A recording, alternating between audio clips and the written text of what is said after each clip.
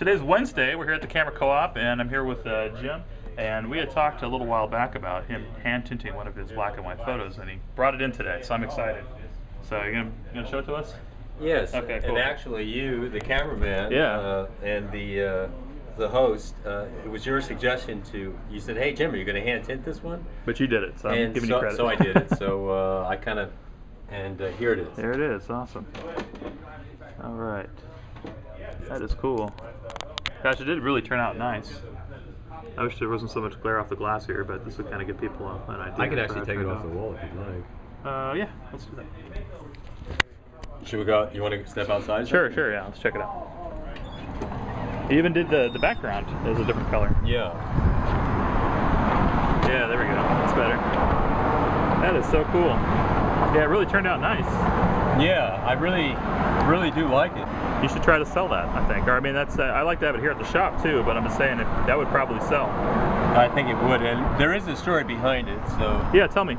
I was at a gas station. I was pumping gas, and I noticed this man over standing just outside the gas station, and he kind of reminded me of Eric Clapton, kind of, sort of. I don't know why. Well, I guess he just seemed to have that look, so. I went over, I spoke to him, and I kind of thought he might have been a biker, and I think maybe he was a motorcyclist at one time, or had a motorcycle, and he kind of told me a bit of his life story, that he came down here and he worked with his best friend. His best friend owned a company, electric company, and he was kind of an electrician journeyman, and he made pretty decent money working with his good friend. And something happened to his friend. He got killed evidently in a motorcycle accident, and this gentleman right here, being that he was his good friend, he even seemed devastated now, even when he told me the story, you know, what happened. And he said, you know, this really isn't me, this situation with me, you know, kind of the way I am or how I'm living. And I kind of thought, well, maybe a victim of circumstance, or, you know, whatever. Anyway, so I wound up giving him a lift, and I gave him a lift not too far. I normally don't drive people in my truck, but I gave him a lift, and that's when he told me his story there. And anyway, I gave him a little money after, you know, and he actually started to cry, and you know, it was he was so happy that but anyway, I think I probably felt better than he did, you know, when I gave him the money, you know. But, sometimes I think it works that way. It does work that way, yeah. Anyway, very cool story then. That's the story. And you got a great photo of him too. Yeah. Telling me to go where I can now. Such a long way, I don't even know where I am.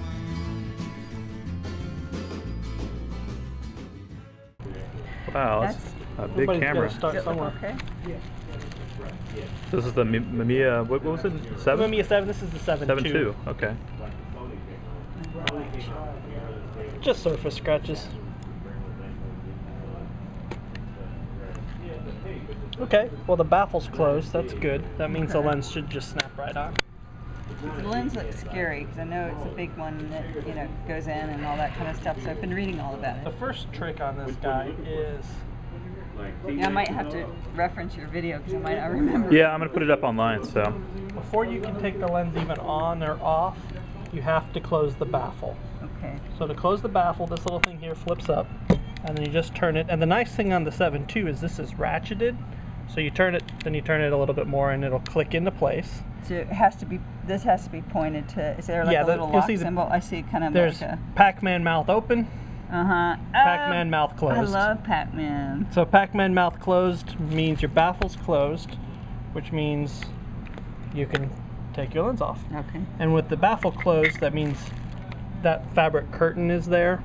Without the fabric curtain there, it won't let me open it with it. Okay. But without that fabric curtain there, you would be exposing film right now, if there was film in there. So can you theoretically change lenses while you have film in it? Absolutely. You just have to close the baffle. Okay. Can you do that on a Leica M6? Yes. I didn't know that. It's a little different on the Leica stuff Okay. because that's a focal point shutter. Your shutter's right in front of your film. This is a leaf shutter, so your shutters are actually in the lenses. That's part of the reason the lenses are so expensive. But the thing that's nice about it is because your shutters are in the lenses, you will flash sync at any shutter speed. Then you just match your dot to your dot. Okay.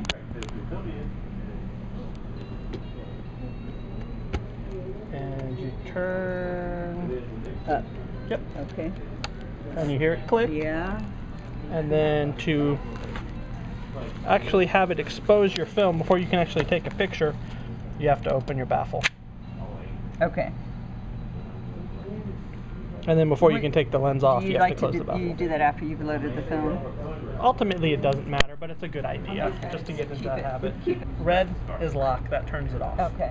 White is ready to fire. Okay. Unless there's actually film in it, Yeah. it won't fire unless you have the back all open. your tires are bad, Okay. dude. You So with need the back to get closed some and new tires empty, for everything. it just won't take They the put picture. all new tires on, right? And then it's like drives around down the street. And then this was Here's a funny note. multiple exposure Car in sounds case funny you wanted to now, right? expose So the it same goes frame back. more than My once. car sounds worse.